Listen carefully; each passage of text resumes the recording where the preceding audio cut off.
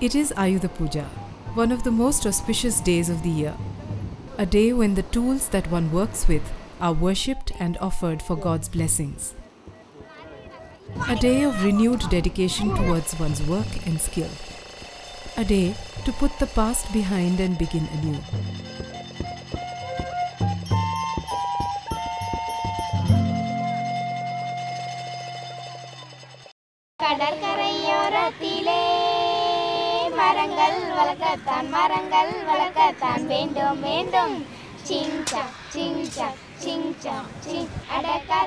The sight of dragonflies hovering in the air has brought the people of Chettinagar Kuppam out in full numbers.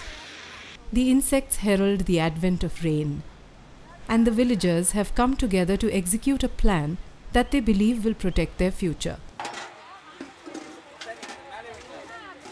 Botanists from Shakti in Auroville are distributing saplings for planting along the seafront.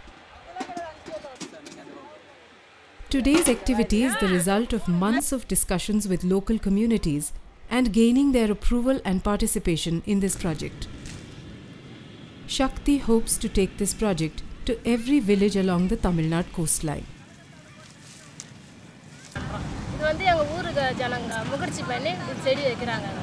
நாங்க ரொம்ப பெருமையாகுது நாங்க செடி வைக்கிறதால நாங்க கஷ்டமும் கொஞ்சம் தீர்ந்து போகுது செடியால நாங்க ஏன்னா இது வெந்த வேலை எங்களுக்கு தெரியாது செடி வைக்கிறதால கொஞ்சம் இதா இருக்குது சந்தோஷமா இருக்குது மரம் அந்த வேறால தடுக்குதுன்னு சொல்றாங்க சுனாமி அதனால அந்த வேறால தடுக்குதுன்னு நாங்க மரம் வச்சு நாங்க செடி உற்பத்தி ஆகறோம்.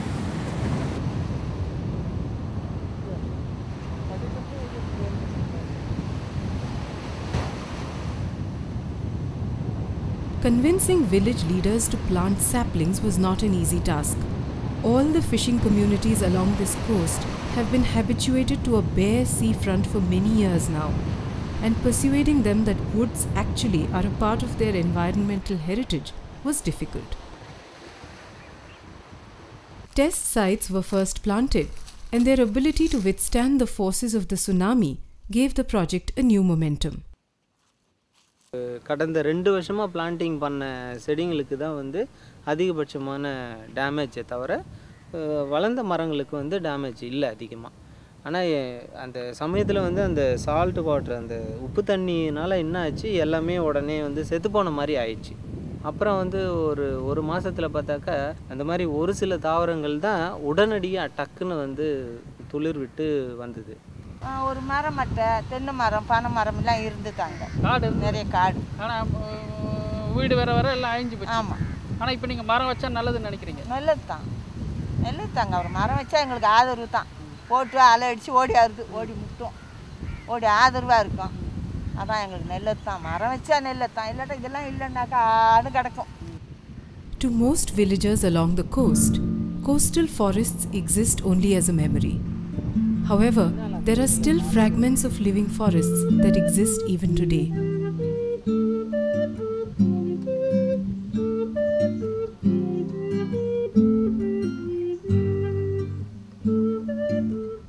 The floral species in these groves were once commonly found all along the Coromandel coast.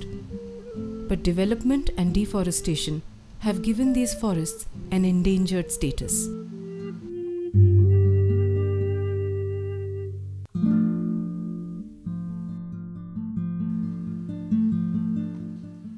The patches that remain are sacred groves, untouched and protected by the community's fear of the presiding forest deity.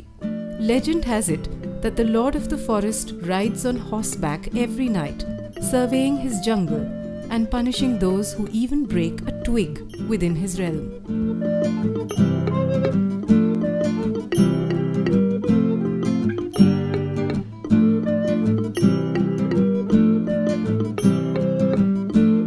This legend has ensured that a seed bank and database of species is available to scientists who are working to revive coastal forest systems. அப்புறம் வந்து இந்த முன்னாடியே சொன்ன மாதிரி இந்த கப்பரிஸ் ரொட்டண்டிஃபோலியான்னு சொல்லிட்டு அந்த பிளான்ட்டும் வந்து ரொம்ப ரேர் தான். இது வந்து இதுவும் வந்து ஒரு கோஸ்டல் பிளான்ட்டு. இந்த பிளான்ட்டாக தான் இதை விட்டாக்கா இதோட பாயிண்ட் கலிமரில் தான் இருக்கிறதா இது வரைக்கும் ரிப்போர்ட் இருக்குது. The tropical dry evergreen forest is a mixture of plants that grows specifically along this Coromandel coast, from just say, Sri Harikot in the north above Chennai down to Point Calamere.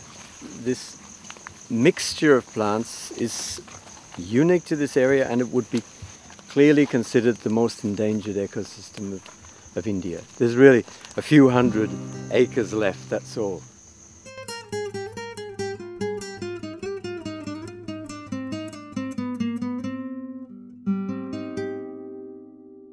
Well, when we came here, it was so hard. I mean, the conditions of just living, and those first summers were so intense that I think it was a very basic survival mechanism of, you know, we needed some shade, we needed some protection from the hot winds. Even in the early 70s, the Auroville community was studying the original foliage of the Coromandel coast. Their experiment to restore the land has turned a barren, bare piece of earth into a lush, tropical, dry evergreen forest. This venture gained support from international bodies like UNESCO that continues to show interest in Auroville's unfolding development. Some of these species we didn't plant, and increasingly we notice that the forest is planting itself. The birds are bringing the seed. The wind works with us. That's what I said, that it's presumptuous to say we're planting. We're working with it gently, but we're trying to, if we do work, we're trying to, after we've worked, you shouldn't know that we've been there.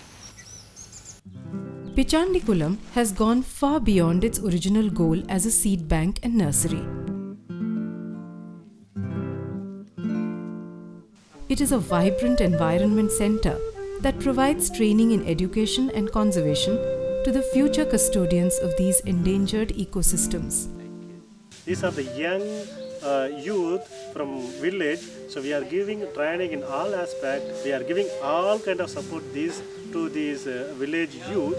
Then they will go to the tsunami affected village schools and implement some of the project method on environment education.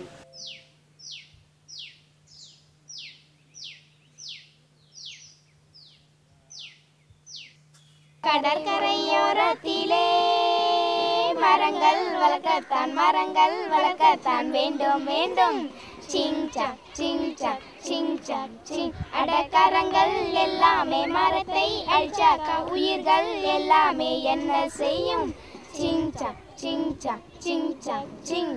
Amidst the newly emerging coastal forests and enthusiastic school children, it's easy to forget that the tsunami ever took place. However, signs of it still scar the landscape, especially when one enters Nagapattinam, the town that was almost reduced to rubble. Tens of thousands of deaths and even more displaced people don't even begin to sum up the toll of the tsunami. Many of the town's residents still live in temporary shelters. It's only at the fish market that things seem normal.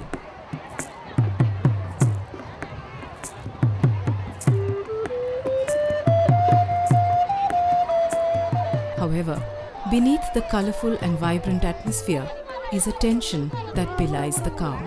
The tsunami is something no one wants to talk about. Nagapattinam is below sea level, and the community has lived with the vagaries of the sea for years. But now, there is a new fear that will not go away easily. Ilangovan hails from a fishing family. He saw his older brother die as he was running away from the wave. It's only recently that he has been able to come to terms with the sea again. கடலை பார்த்தா எனக்கு ஒரு மனசில் வந்து பயம், படபடப்பு, அந்த நினப்பு வந்துடுது, மயக்கோட வந்துடுது, தலைக்கு இருக்குன்னு பார்த்தா அந்த ஒரு மாதமே எனக்கு சரியான தூக்கமே இல்லை. அதே நினப்பு வந்து தூக்கம். இப்போ வந்து தூங்கிட்டு தான் கனவு வரும். கனவு தான் எழுந்து ஓடுறேன். தூங்கிட்டு இருக்கிறேன், டக்குன்னு கனவு வந்தது. கனவு வந்து நான் பார்க்குறேன், நான் கூட எழுந்து ஓடிட்டுருக்கிறேன். எங்கன்னா இங்கே விளையாண்டுட்டுருக்கிறேன். பழைய அங்கேருந்து ஒரு கிலோமீட்டர் நான் உட்காந்துட்டேன். அந்த கண்ணை தூங்கிட்டே நான் வந்துவிட்டேன். The recurring nightmares and grief made Elangovan long for an escape from life itself. It was then he received counseling and help from the International Association of Human Values. Elangovan soon started teaching children of affected families after school hours in their childcare center. A high school dropout himself, Elangovan would never have thought that he could find his calling amidst children. Today his dream is to finish his schooling and become a bona fide teacher. First எனக்கு அன்பு சுனாமிலேருந்து அன்பு போயிடுச்சு. மற்றவங்கள்ட்ட போய் அன்பாக பழக முடியாது. ஆனால் அந்த குழந்தைங்க பற்றிலேருந்து எனக்குள்ள அன்பு அழகாக வந்து அன்பு போன அன்பு திரும்பி வந்த மாரி ஒரு ஃபீலிங் குழந்தைங்கள பார்த்தோன்னு.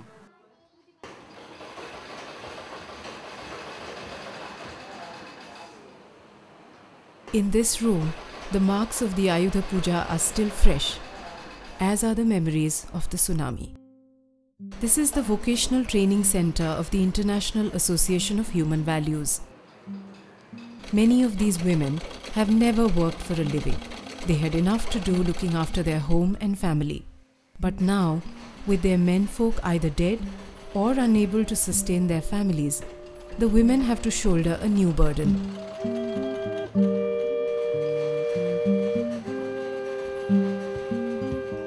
The IAHV not only helps them earn a living, but provides each woman with a support group where they help each other find the strength to forge ahead.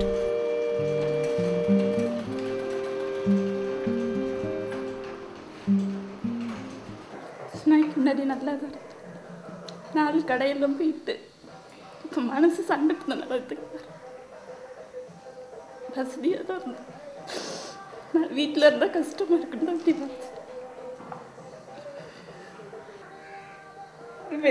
வீட்டை விட்டு நான் வெளியே போனதே கிடையாது.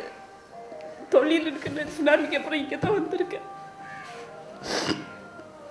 சின்ன இடத்துக்கு கூட ஒன்று வாங்க போக மாட்டேன். என் தெருவிலே என்னை பாதிப்பத்துக்கு தெரியாது. அப்படி தான் வீட்டுக்குள்ளே இருந்தான். சுனாமிக்கு அப்புறம் தான் இந்த மாதிரி இங்கே தான் ஃபஸ்ட்டு வந்திருக்கேன். வெளியேறி வேலைக்குன்னு இங்கே தான் வந்திருக்கேன். எல்லாம் போனதெல்லாம் கிடையாது. பாதி இதனால தான் நான் வந்தேன். வீட்டில் இருந்தால் அதே நினச்சி ரொம்ப வேதனை. எல்லாமே பேட்டரி செய்கிற மிஷினுங்க தான். எல்லாம் இப்போ வரைக்கு வாங்கவே முடியாது. எல்லாமே போயிட்டு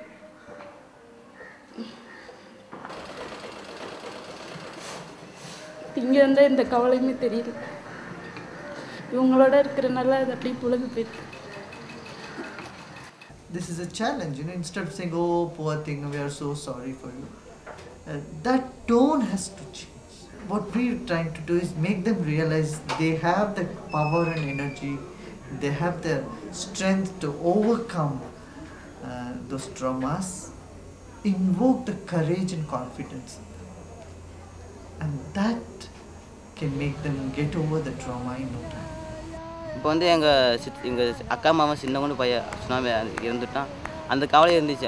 குழந்தைங்களாம் போயிடுச்சு. சரி, அந்த குழந்தைங்க போனாண்ணா எங்களுக்கு இப்போ எனக்கு வந்து 80 குழந்தைங்க இருக்கிறாங்களே. அதை பற்றி அதை அவர் அண்ணன் போனாலும் எனக்கு ஒரு அண்ணன் இருக்குது. ஆர்ட் ஆஃப் லிவிங் இருக்கிற அண்ணங்க இருக்கிறாங்க. ஆமாம், எல்லாம் இருக்கிறாங்க. ஆர்ட் ஆஃப் லிவிங்கும் எனக்கு இருக்குது.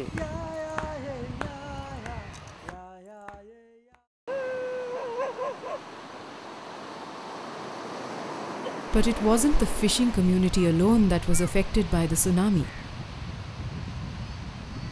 Revati, from the Tamil Nadu organic farmers movement, came here to find another already troubled economy on the brink of disaster. நாங்கள் வந்து சுனாமி நடந்து முடிஞ்சு ஒரு 4 நாள் கழிச்சு இங்கே வந்தோம். அப்போ வந்து போட்டு சேதம் அடைஞ்சிருக்கிறது தான் ஃபஸ்ட்டு தெரிஞ்சுது. ஏன்னா மீடியாவில் தான் பார்த்துருந்தோம். போட்டெல்லாம் இவ்வளோ சேதமாக இருந்ததுன்னா, வீடுகள்லாம் இவ்வளோ மோசமாக பாதிக்கப்பட்டிருந்தா விளைநிலங்களுக்கு என்ன ஆயிருக்கும் அப்படிங்கிற ஒரு இது இருந்தது. அப்போ நாங்கள் விவசாய கிராமங்களில் நடந்திருக்கிற சேதத்தை பற்றி இங்கே பார்க்குற ஒவ்வொருத்தர்கிட்டையும் விசாரிச்சுக்கிட்டு இருந்தோம். ஆனால் முதல் வாரங்கிறதுனால இந்த எல்லாம் அந்த இறப்புகளில் கொஞ்சம் அதிக கவனம் செலுத்த வேண்டியிருந்ததுனால யாருக்குமே அதிகமாக தெரியலை. அதுக்கப்புறம் நாங்கள் வந்து ஒவ்வொரு ஊராக போய் பாதிக்கப்பட்ட கிராமங்களில் குடி தண்ணீர் எப்படி பாதிச்சிருக்குங்கிறதுக்காக சாம்பிள்ஸ் கலெக்ட் பண்ணி ஒரு டெஸ்ட்டுக்கு அனுப்புறதுக்காக போனோம். அப்போ தான் எங்களுக்கு விவசாய கிராமங்களில் நடந்திருக்கிற பாதிப்பு பற்றி முழுமையாக தெரிய வந்தது. நாங்கள் பார்த்த எல்லா கிராமங்கள்லையுமே விளைச்சலுக்கு காத்துட்டு இருந்த பயிர் வந்து கம்ப்ளீட்டாக கருகி போயிருந்தது. கருகி போயிருந்ததுங்கிறத வந்து எங்களால் வந்து ஃபஸ்ட்டு நம்ப முடியல. தண்ணி வருது அப்படின்னா வெள்ளத்தில் மூழ்கி அழுகி போயிருக்கிறது தான் பொதுவாக நம்ம பார்த்துருக்கோம். அதனால் கருகி போயிருக்குன்னு சொன்னப்போ நாங்கள் ஃபீல்டுக்கு போய் பார்க்கலான்னு சொல்லி கூட்டிகிட்டு போனோம் கிராமத்துக்காரங்களோட. அப்போ தான் எங்களுக்கு ரொம்ப பயங்கரமான ஒரு இது வந்து கண் முன்னாடி இருந்தது.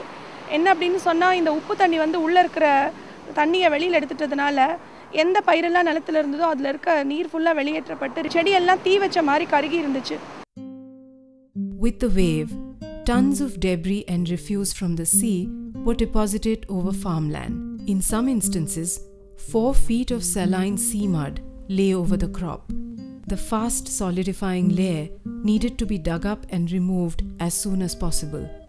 There are many farms that still have this dense cover over their fields, and farmers have so far been unable to restore their land's fertility. இப்போ நம்ம நிற்கிறது வந்து சுனாமியால் பாதிக்கப்பட்ட ஒரு விவசாய நிலம். இந்த பகுதி வந்து வடக்கு பால்பண்ணைச்சேரி அப்படின்னு சொல்கிற இடம். நாகப்பட்டினம் கலெக்டர் அலுவலகத்துக்கு பின்னாடியே இது இருக்குது. சிட்டிக்குள்ளேயே இருக்கிற ஒரு இடம். இங்கே வந்து வழக்கமாக நெல்லும் கடலையும் பயிர் பண்ணுவாங்க. சுனாமி அப்போது அறுவடைக்கு ஒரு 10 நாள் முன்னாடி தான் சுனாமி வந்துச்சு. அதனால் எல்லா செலவுமே செஞ்சு முடிச்சிருந்த நிலையில் இங்கே இருந்த பயிர்களை எல்லாம் சுனாமி அடிச்சிட்டு போயிடுச்சு. இப்போது இந்த சாயிலில் ஃபஸ்ட்டு ஒர்க் என்ன அப்படின்னு சொன்னோன்னா disk blowing 2 ஃபீட்டுக்கு to increase the porosity of the soil. 30 சென்டிமீட்டர்ஸ்க்கு கீழே தான் சால்ட் அதிகமாக டெபாசிட் ஆகிருக்குது. இப்போ ரொம்ப நாளாக இந்த இடம்லாம் இமீடியட்டாக ஒரு 2 மாதத்துக்குள்ளே சரி பண்ணியிருந்தா டேமேஜ் கொஞ்சம் கம்மியாக இருந்திருக்கும். இப்போ ரொம்ப நாள் இப்படியே கிடந்ததுனால என்ன ஆயிடுச்சுன்னு சொன்னால், சோலார் இன்டென்சிட்டினால் கீழே இருந்த சால்ட்டு டாப் சாயிலே செட்டில் ஆகிடுச்சு. ஸோ இப்போ விதை போட்டால் கூட முளைக்க மாட்டேங்குது. இங்கே டிஸ்க் ப்ளோயிங் முடிச்சதுக்கப்புறம் ஓரத்தில் ட்ரென்ச்சஸ் எடுப்போம். சீப்பேஜ் ஆகி போகிற சால்ட்டெல்லாம் அந்த ட்ரென்ச்சஸ்க்கு வந்துடும். அந்த ட்ரென்ச்சஸில் நாங்கள் என்ன பண்ணுறோன்னா, என்னென்ன கோர்ஸ் மெட்டீரியல்ஸ் இங்கே அவைலபிளாக இருக்கோ, கடினமான பொருட்கள் அதையெல்லாம் போட்டு புதைக்கிறோம். இங்கே வந்து பனைமரம் அதிகமாக கிடைக்கிறதுனால பனைமரத்தோட ட்ரங்க்கு, அதோட வேஸ்ட்டு, இந்த கருவேல மரம் இதனுடைய குச்சிகளெல்லாம் போட்டு புதைக்கிறோம். அப்போ என்ன ஆகுதுன்னா, இதெல்லாம் மக்கிறதுக்கு ரொம்ப நாள் எடுத்துக்கும். அந்த பீரியடுக்குள்ளே சைடில் சீப்பேஜ் ஆகிற சால்ட் வாட்டர் அங்கே போய் செட்டில் ஆகும். அப்போ அங்கே மைக்ரோபியல் ஆக்டிவிட்டி ஸ்டார்ட் ஆகுங்கிறது ஒரு கான்செப்ட்டு. அதுக்காக அதை செய்கிறோம். 3வது என்ன செய்கிறோன்னா, தக்கப்பூண்டுன்னு சொல்லக்கூடிய பசுந்தாள் உர செடியை இங்கெல்லாம் விதைச்சி அதை வளர விடுறோம். இதில் நிறைய வகையில் பயன் இருக்குது. ஒன்று, அந்த தக்கப்பூண்டு செடி நிலத்தில் யூரியாவை ஃபிக்ஸ் பண்ணுது, நைட்ரஜனை ஃபிக்ஸ் பண்ணுது. 2வது, நிலத்தை மூடி வச்சிடுது. ஸோ சோலார் இன்டென்சிட்டியை கம்மி பண்ணுறதுனால கெப்லர் ரைஸில் சால்ட்டு மறுபடியும் மேலே வர்றதை தடுக்குது. டேஞ்சா வந்து ஒரு 45 நாளில் 5 அடி வரைக்கும் கூட வளருது. ஸோ ஒரு ஷார்ட் பீரியடுக்குள்ளே ஒரு நல்ல பயோமாஸ் கிடைக்குது. அதை மடக்கி நாங்கள் உள்ளே உழுதுறோம். அதில் ஒரு ஆர்கானிக் மேட்டர் திரும்ப நிலத்துக்கு கிடைக்குது.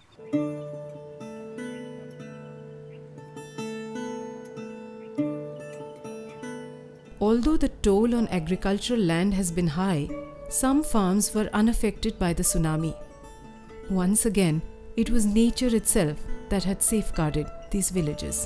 இதில் ரொம்ப சிறப்பான ஒன்று இருக்குன்னா மணல் மேடு வந்து 6 கிலோமீட்டர் நீளத்துக்கு இருக்குது.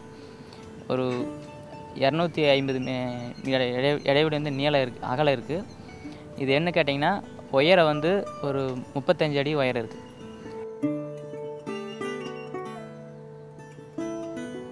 சுனாமிங்கிறது பார்த்திங்கன்னா எப்போது ஒரு முறை வரக்கூடியது. ஆனால் வெள்ளங்கிறது பார்த்திங்கன்னா வருஷத்துக்கு 2 முறை 3 முறை இது மாதிரி வருது. அதுலேருந்து வெள்ளம் அதிகமாக வரும்போது பார்த்திங்கன்னா புயல் காலத்தில் காற்று அதிகமாக அடிக்கும். அப்போ அந்த காற்று அதிகமாக அடிக்கிற காலத்தில் மணல் வந்து காற்றுனால அரிச்சிட்டு மேலே வரும். அந்த மணல் வந்து தங்களுடைய பூமிக்குள்ளே வரக்கூடாது அப்படிங்கிற ஒரே காரணத்துக்காக என்ன பண்ணிக்கிறாங்கன்னா, பனை மரங்கள் நட்டி வச்சுருக்கிறாங்க. பனை மரம், சின்ன தாழை, உதியன், நாவல், முந்திரி இது மாதிரி மரங்களை வந்து ஓரத்தில் பயிர் பண்ணி அந்த மணல் அரிச்சிட்டு வரும்போது அந்த மணல் வந்து தங்களுடைய பூமிக்குள்ளே வராதுக்கிறதுக்காக தடுத்து சின்ன சின்ன குன்றுகளை உருவாக்கிக்கிறாங்க.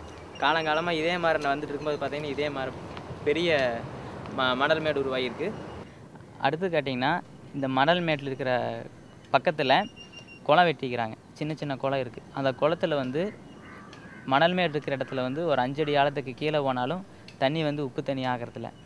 மற்ற இடத்துல 5 அடிக்கு கீழே போகும்போது பார்த்திங்கன்னா உப்பு தண்ணி ஆகிடுது. வருஷம் முழுவதும் இந்த குளத்தில் வந்து தண்ணி இருந்துகிட்டே இருக்கும்.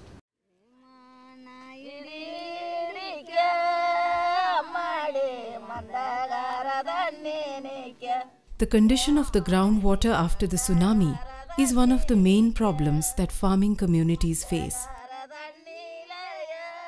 While Toe Farm has restored almost 1,000 ponds, the complete impact on groundwater resources is still being uncovered.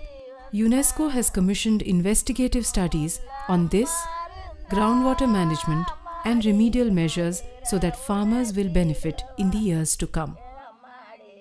While a lot of work remains to be done, some semblance of normalcy can be seen as a new season of planting approaches.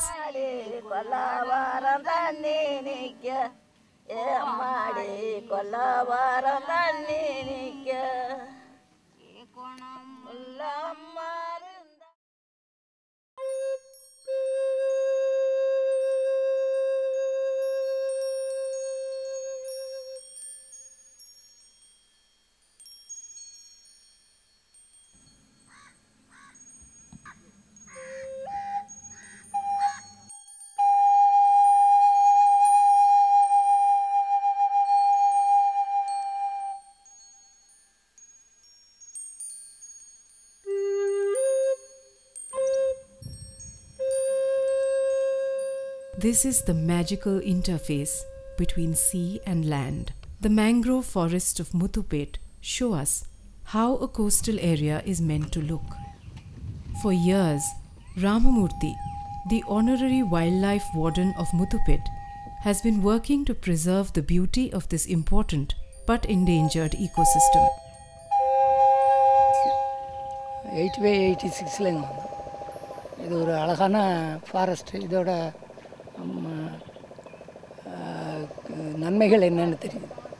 இது வந்து மீன்களை உற்பத்தி செய்யக்கூடிய இடம், புயலிலிருந்து மக்களை காப்பாற்றக்கூடிய இடங்கிறது எங்களுக்கு தெரிஞ்சுது. அதுக்கு முன்னால் வந்து ஒரு ரெக்கார்டிங்கில் நேவியில் வந்து 150 கிலோமீட்டர் கடலில் புயல் அடிச்சதுன்னு எழுதியிருந்தாங்க. ஆனால் எங்கள் ஊருக்குள்ளே புயல் அடித்தது 75 கிலோமீட்டர் வேகம் தான் அடிச்சிருந்துச்சு, வெலாசிட்டி தான் அடிச்சிருந்துச்சு. அதனால் இங்கே வந்து புயலை தடுக்கணுன்னா மேங்க்ரோவை வந்து காப்பாற்றணும், சேஃப்கார்ட் பண்ணணுங்கிற எண்ணம் வந்துச்சு. அதை வந்து என்னை போலே திங்க் பண்ண இன்னொரு நண்பர் திரு விவேகானந்தனோட இங்கே வந்து எல்லா இடங்களையும் பார்த்துட்டு ஒரு ரேலி ஒன்று வச்சோம், சைக்கிள் ரேலி. 52 கிலோமீட்டர் ரேலி நடத்தணும். அது பத்திரிகையில் வந்ததுக்கு ஒரு நிறையா சயின்டிஸ்ட் அட்டென்ஷன் வந்துச்சு. நிறையா சீசைல்ஸ்லேருந்து ஒரு சயின்டிஸ்ட் எழுதியிருந்தார், நீங்கள் இது மாதிரி ஒரு முயற்சி எடுத்ததுக்கு நல்லது. அதுக்கு பிறகு வந்து கொஞ்சம் வெளியில் வர ஆரம்பிச்சிது மேங்க்ரோவ், முத்துப்பேட்டை மேங்க்ரோவும் சேர்ந்து. Although just a small percentage of Muthupet's area is a vibrant ecology today, the mangroves here are a haven for migratory birds.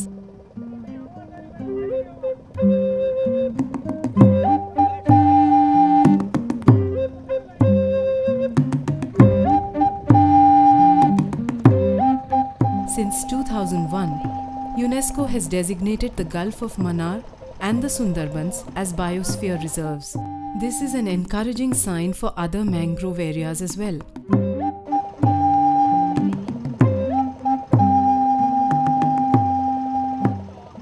The fact that local fishermen value the mangrove ecosystem will go a long way in protecting Muthupet's ecology. வெட்டக்கூடாது. வெட்டினா வந்து மக்களுக்கு ரொம்ப பாதிப்பு ஏற்படும். இது மேலும் மேலும் வளர வளர மீனவர்களுக்கு ரொம்ப லாபங்கள் அதிகம் இருக்குது. இதுடைய காடுகள் தான் அழிஞ்சி இறால்கள் மீன்கள் உற்பத்தி ஆகுது. இது வந்து சதுப்பு நிலங்கிறதுனால தான் அந்த காடுகள் வளர்கிறது. சதுப்பு நிலம் இல்லைன்னா அந்த காடு வளராது. இதை வெட்டினா விறகு மட்டும் தான் எரிக்கலாம், வேறு எதுவுமே செய்ய முடியாது. இதை ஒரு பலகைக்கோ ஒரு மரத்துக்கோ ஒரு கட்டிலிக்கோ எதுவுமே செய்ய முடியாது, எதுக்குமே உபயோகப்படாது. இது ஒன்லி எரிக்கத்தான் முடியும். அது எரிச்சோம்னா நம்ம நாட்டை எரிக்கிற மாதிரி தான் இது. மக்கள் வயிற்று எரிக்கிற மாதிரி தான் இது. MS Swaminathan Research Foundation was established in 1990, and its first program was the conservation of mangrove wetlands and also rehabilitation of degraded mangroves. In the last 15 years, thanks to support from UNESCO, we have been able to once again rehabilitate over 1,500 hectares of degraded mangrove lands. In addition, we have created a lot of literacy, mangrove literacy, and developed a participatory management of mangrove forests between the mangrove dependent communities and the mangrove forests. So we have got the scientific material for conservation, and we have also developed methods by which the people themselves can raise nurseries, mangrove nurseries. So I have a hope that the future of mangroves is bright, because always they say a calamity is an opportunity. The Titanic tsunami of December 26, 2004 has provided also, apart from the damage it has done unfortunately, an opportunity for us to become conscious of the need to conserve mangroves and other coastal forests.